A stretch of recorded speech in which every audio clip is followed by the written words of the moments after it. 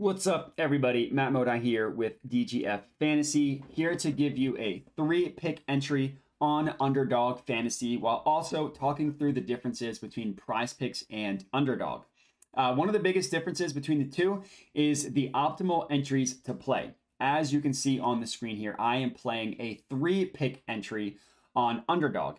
That is one of the more valuable number of legs in an entry that you can have specifically on Underdog Fantasy is 3 picks non-insured. Now, when it comes to PrizePicks, you never want to be playing 3-pick entries. The reason why, it's all about the payout. The implied odds per individual leg of Underdog Fantasy is down at -122, whereas if you go to PrizePicks, and the cool thing about this is the DGF optimizer, or the DGF Fantasy DFS optimizer, it tells you what the implied odds are for each number of legs in an entry. So we can see here, PrizePicks 3-pick is -140.40 as a flex, -140 as a power. That's not good. When it comes to Underdog, we remember that the payout was -122. So 3-pick entries are good to place on Underdog, and they are not good to place on PrizePicks. So that's just something to keep in mind when you're debating between the two platforms. Obviously, their lines might be different as well, but the strategy is also going to be different depending on what platform you are using. So 3 picks, good to go on Underdog. 3 picks, not good to go on PrizePicks, and stuff like that is important to understand. So for this individual entry, we're going to have obviously a 3-pick entry, going to have a couple MLB and some WNBA as well. Our first leg, and this is going to be very scary, is Shohei Ohtani, and we see him under player name. The stat, we're taking his fantasy score, and we're taking him to go under 10.5. So when you're using the DFS optimizer on Daily Grind Fantasy, it's pretty easy to understand what the actual plays are, right? Player name, stat, over, under, and then the Underdog line. In this case, as I mentioned, Ohtani under 10.5 fantasy score.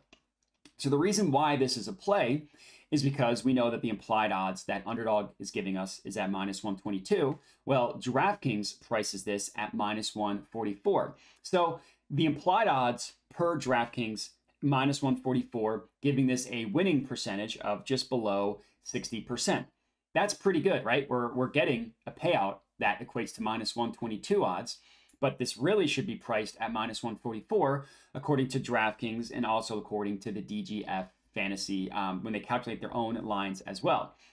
If you remember, PrizePicks has the implied odds of like -140, so this would not be a positive EV play on PrizePicks, but it is on Underdog, which is another example of why Underdog, the 3-pick, is better, specifically on Underdog, and why there are the differences.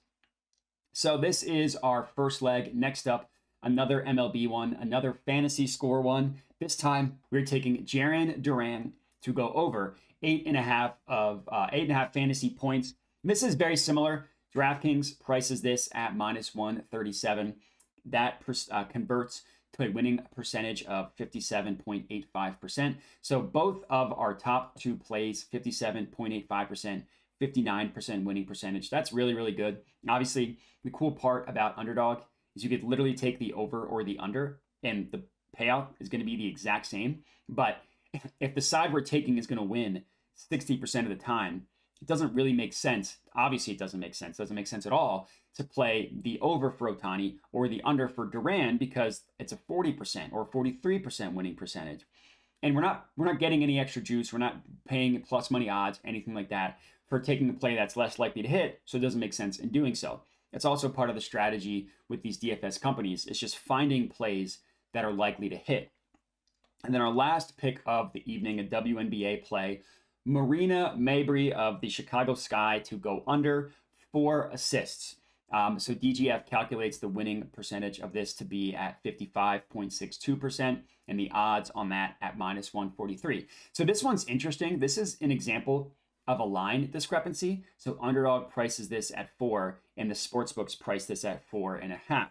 So we're still taking an under, even though the sportsbooks price it above the number that we're taking. The reason why is because of how heavily the sportsbooks favor the under, right? FanDuel prices her under 4.5 assists at -200.